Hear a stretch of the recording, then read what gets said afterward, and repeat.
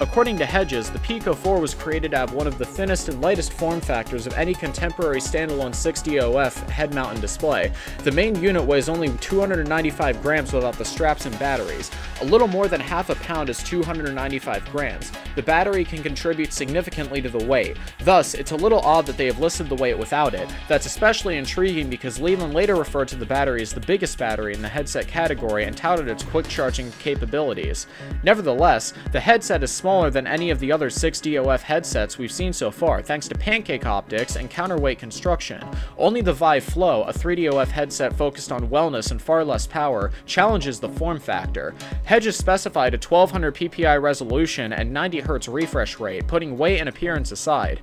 Hedges additionally unveiled the revamped Pico 4 controllers. The tracking ring coils around the grip to avoid collisions between controllers when both hands are in close proximity.